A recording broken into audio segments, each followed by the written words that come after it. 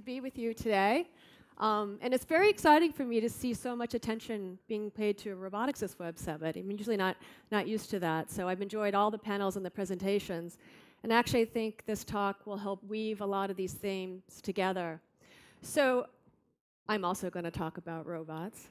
And again, just to acknowledge that we have had a very long, enduring fascination with this particular technology, and it's a very special human connection to this kind of technology. When you think about not only our science fiction, I think this is a picture of like all recent science fiction robots ever, but even going back to ancient Greece, when you think about the god of Hephaestus as the blacksmith god creating maidens of gold who could sing, or artifacts that could do work on their own. The idea of robots has been with us for many, many years. And it fascinates us in this human sense in that they're, as we conceptualize them, they're like us, but then they're not quite like us. And because of that, through our stories, through our art, we hold them up as a mirror to ourselves to think about what is it to be human, what is the human experience, what kind of people do we want to become, and how tightly do we hold our convictions. So this was long before we could actually build technologies, build robots of this level of sophistication. But of course, we live in these exciting times that we've heard about. So thanks to Moore's law, Metcalfe's law, we certainly are in this period of exponential growth of computation. People like to draw analogies of computation power to some measure of brain power and show this exponential curve. The devices are getting networked, not only to connect people now, but to network devices. We have this profound growing amount of big data that we can use with modern advances in computational techniques, machine learning techniques, that we're now starting to address AI problems that have been very challenging for a long period of time, like face recognition, object recognition, speech recognition. And not only are they becoming tractable, they're being commercializable. So all of these trends, and it's not only that these AI technologies are being now closely held to the vest within corporations, they're being democratized, they're being woven into developer platforms. So now other people can put in these advanced AI techniques into their software and services as well. So all of these things are happening. And of course, it makes you wonder, are we finally at this AI inflection point where there's going to be this rapid expansion of these technologies going forward? So we've heard about, the Internet of Things. And of course, because of all of this, it's not just about things being connected together. There are things that think being connected together and sense and communicate and learn and interact with us. Projections of by the year 2020, 50 billion devices will be connected. This is certainly something that is noteworthy when we think about robots and technologies. When we think about the path to the home, way back in 2002, the Roomba was introduced, right? So this was the idea now of an appliance that has autonomy. So now it can vacuum for you. But it was really kind of a self-contained device, right? It wasn't connected to anything else. In 2011, the Nest thermostat came out. So maybe you might call that a robot, maybe you might not, but certainly bringing machine learning, the ability to learn about your patterns of how you want to heat or cool your house, being able to learn a model for that, and also being connected to mobile apps so that you can interact with your thermostat when you're outside the house and see other kinds of data, but connecting it, again, to the outer web and Internet of Things. We're seeing a big proliferation in intelligent assistant technology. So 2010, Siri was launched on the iPhone, really empowering our relationship with information through a spoken interface. So having interfaces that are more human-like. And then, of course, when we look at Amazon Echo, it's taking that capability, bringing it to a different form factor in the home, where now you can engage it with far-field speech, and not only connecting that to information and services, but also connecting it to other devices in the home. So we see these trends happening. So it's intriguing then to think about, we live in this world where we already know the cloud, the mobile services, the content, we have our family, we have this connected home. And then, of course, the question is, what about the robot? Where does the robot fit in with this growing ecology?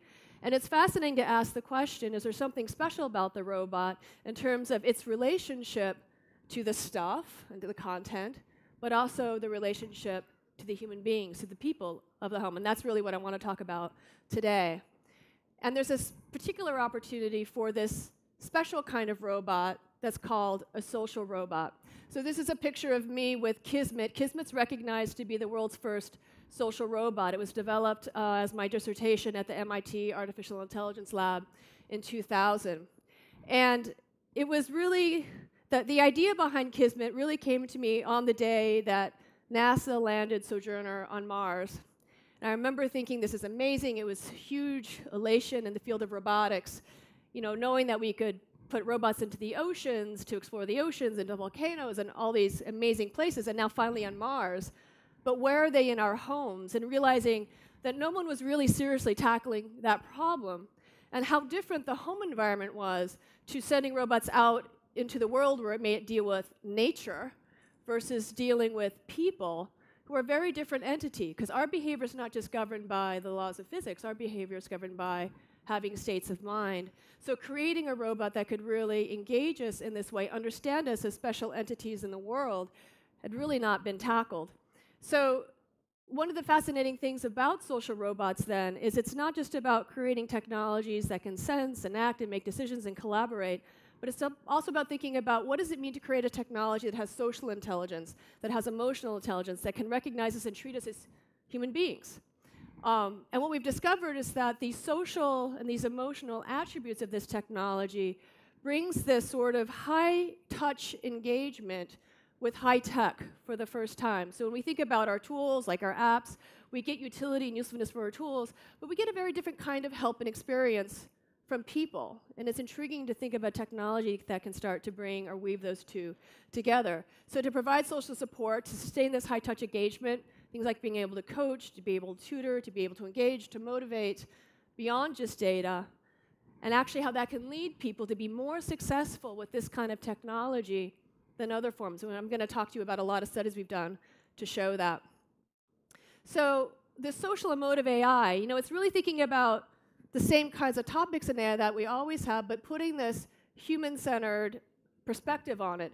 So being able to, of course, now perceive people, but in terms of their social and the emotive stage, in order to try to understand what their intent is. When we think about learning, it's not just about crunching big data sets offline, but how do you create a technology that's intuitive and easy for people to understand, but also appreciating that this is a collaborative process. When you're teaching a robot, the person is in some sense guiding the robot's exploration, and the robot's behaviors can help give a sense to the person of what the robot understands that can guide the subsequent teaching. So it's this very tight feedback loop. When we think about expression, how the robot expresses itself naturally taps into the lot of psychological mechanisms we already have as people to get an inference, to be able to intuit what does that other person think? What do they understand? How does that help me to predict what they're likely to do? How does that help build trust? So the expressive attributes of the robot, how that matches with our human social psychology is an intriguing question. And then, of course, all of the AI, the decision-making, to not only understand how to perform a task collaboratively with you, but how you do that in a way that builds rapport, builds that sense of team, that facilitates and improves the human functioning in that team so you can get even better performance of the human-robot team. So it's a new kind of relationship. We've heard a lot of discussions and concerns and fears about, robots literally being a plug replacement for people, and that's really, I don't think that's what's going on at all, nor should it. It's a different kind of relationship, and a lot of the studies that we've done, experimental studies we've done in my lab at MIT, has shown that it's taking attributes of the kind of social support that we can get from people. It's taking attributes of the kind of helpful utility we can get from our tools, and it's even taking attributes of the kind of relationships we have with companion animals. It's a new kind of relationship, and there is an opportunity in that relationship to create a technology that can help us in ways that technology has never done before. So it's this humanized engagement leads to greater success with technology. And I'm going to illustrate that with just 4 examples to give you a sense of what that means. So social robots and human needs, right? If you do these sorts of things, you live a better quality life. Things like safety, health, emotional bond with your family, learning and growing. All these things are critical to our ability to succeed, thrive, and grow in life. So I'm going to give you some quick examples of how we've explored these in the context of social robots. So with safety, we looked at driving. We've heard a lot of talk about autonomous cars. This was done a number of years ago where Audi Volkswagen actually came to our group and said, we want to figure out how we can help foster and facilitate the car driver or driver car emotional bond and their bond to the brand. And we know that you at MIT have been studying this sort of emotion, social aspect of humans and technology. Can you help us?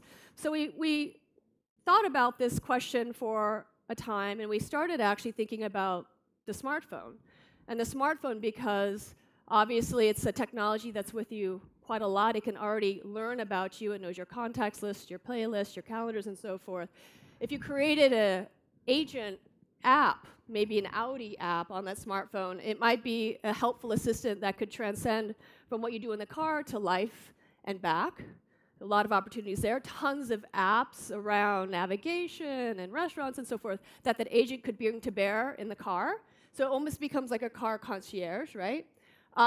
But there was a downside, of course, because at the time also there was a lot of concern about people texting and driving, and accidents and human safety was a big issue. So the thought was, what if you actually, when you came into your car, you actually snapped your phone into a robot that's in the dash, and the robot can come up and can look at you, engage you socially, but then when you're driving, can kind of recede back into the dash. So that was the idea. And so this was IDA, stands for Effective Intelligent Driving Agent.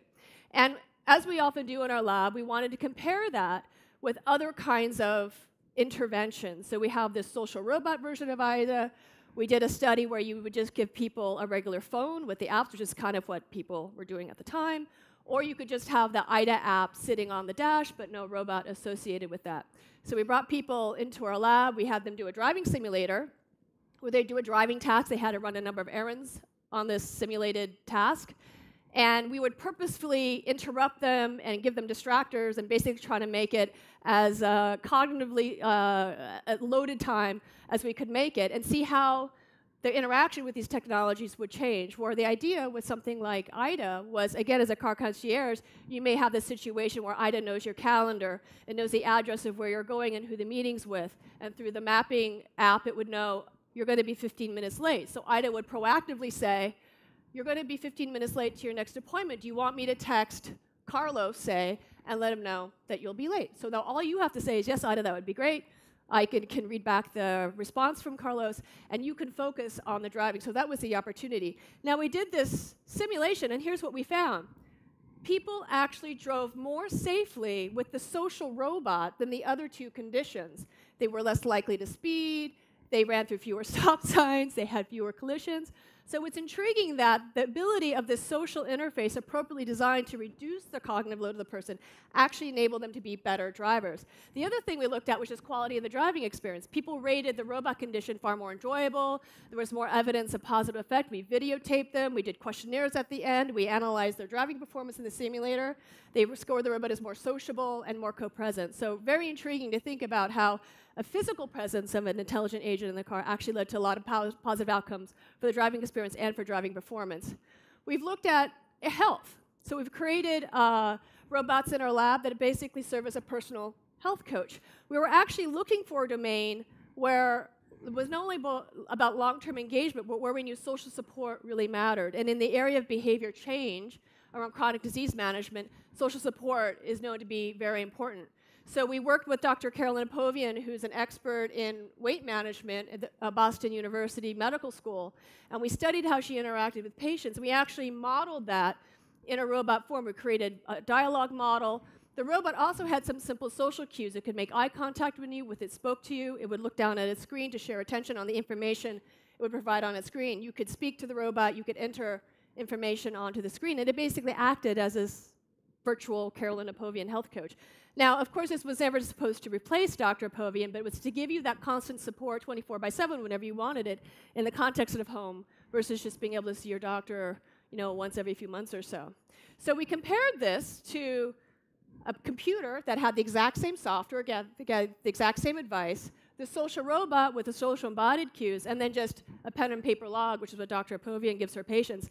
And what we found was that people actually engaged with the robot much more than the other interventions. And when you talk about something like behavior change, it's really about the long-term engagement that matters. People can lose weight doing all kinds of crazy diets. It's keeping it off that's the hard part. So longer engagement was much higher with the robot. They scaled the robot as being, they trusted it more.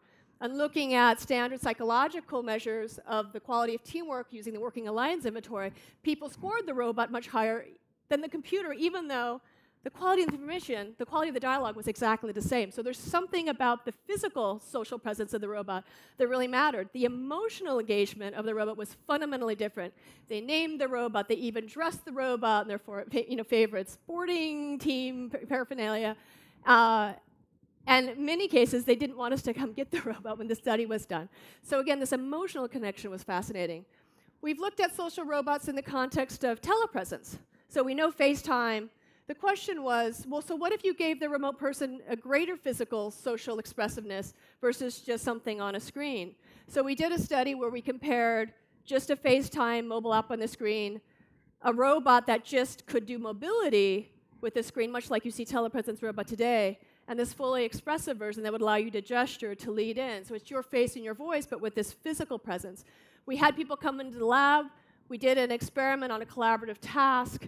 And we found that with the robot condition, people had greater empathy for the person on the other side. They had greater psychological involvement. They reported greater engagement and greater liking of the interaction over the other two conditions. And in the context of learning, we've been doing a lot of work actually creating these social robots as learning companions for children. And I think as you can see in this picture, there's a different emotional engagement of children with a social robot as a learning companion than with an app with activities. So we often have these robots perform these or play these educational apps with a child, but much more modeling a peer-to-peer interaction. And when you model this peer-to-peer interaction, you see lots of benefits. So the robot in, say, a storytelling context would weave targeted vocabulary words into its story and be able to personalize its story to the child. And we're able to show that children actually have much better learning outcomes when you do the personalization and the social interaction. We've even looked at attitudes towards learning, so having a robot exhibit pro-curiosity behaviors, things like if the robot makes a mistake, to say, that's okay, that's how I learn. We're able to show that children are able to pick up on that, and they exhibit greater curiosity behaviors as well. So being able to shape attitudes the way that you can in an interpersonal relationship is fascinating. So the bottom line, again, is in all these different contexts, and these kinds of studies are being done all over the world in a highly rigorous scientific way, people seem to be doing better with these social robots, again, with these other kind of more traditional screen-based interventions. So what's the news story then for robots? You know, we think about robots today still, the value proposition often centers around being this sort of physical work technology. But we've been able to see through these studies and more, there's actually this aspect of the humanized engagement is kind of the killer skill. So we have robots that can do dexterity, drive cars, and do stuff like that. We have robots that can do specific tasks, kind of niche, vacuum cleaning, lawn mowing. We've seen entertainment robots. But when you think about robots as a new kind of expressive medium, then you can imagine for the first time a robot can do many, many things for you. And that's very exciting. So that was the kind of insight, the kind of meta, so to speak, that led to the formation of Jibo, which is a company that is going to be launching this product next year. And it is conceived to be this helpful companion that brings flat content to life with this greater humanized engagement because you can be more effective that way. So I'm going to show you a little video of Jibo. This is your car. This is your toothbrush. These are your things. But these are the things that matter. And somewhere in between is this guy. Introducing Jibo, the world's first family robot. Say hi, Jibo. Hi, Jibo. Jibo helps everyone out throughout their day. He's the world's best cameraman. By intelligently tracking the action around him, he can independently take video and photos, so that you can put down your camera and be a part of the scene. Jibo, take the picture. He's a hands-free helper. You can talk to him, and he'll talk to you back, so you don't have to skip a beat. Excuse me, Anne? Yes, Jibo. Melissa just sent a reminder that she's picking you up in half an hour to go grocery shopping. Thanks, Jibo. He's an entertainer and educator. Through interactive applications, Jibo can teach. Let me in, or else I'll... And I'll... And I'll blow your house in. Hey, where'd you go? There you are. He's the closest thing to a real-life teleportation device. He can turn and look at whoever you want with a simple tap of your finger. Check out my turkey dinner, Mom. I wish you wouldn't eat that. Hey, they make turkey pizza. I want turkey pizza. And he's a platform, so his skills keep expanding. He'll be able to connect to your home. Welcome home, Eric. Hey, buddy. Can you order some takeout for me? Sure thing. Chinese, as usual? You know me so well. And even be a great wingman. You have a voice message from Ashley. Want to hear it? Absolutely. Hey, call me when you're home. Better make that takeout for two, Jibo. We've dreamt of it for years, and now he's finally here. And he's not just an aluminum shell, nor is he just a 3-axis motor system. He's not even just a connected device. He's one of the family.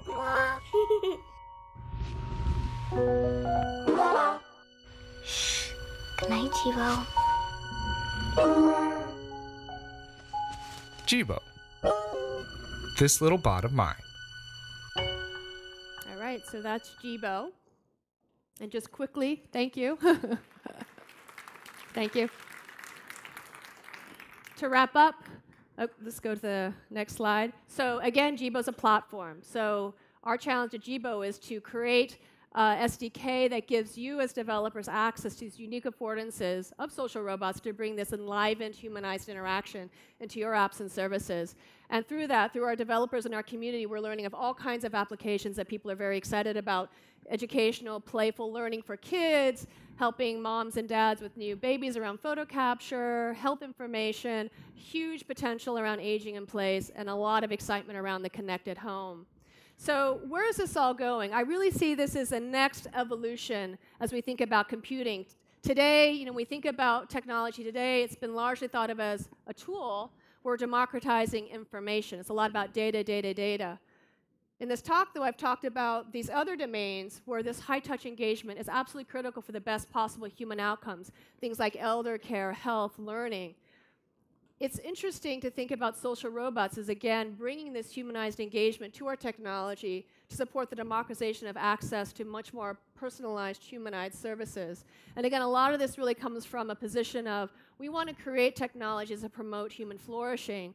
There's a belief that social robotics can do that in a way that no other technology has done to date. And I think that's the exciting opportunity we all want to see happen and to bring to the world. Thank you. Great.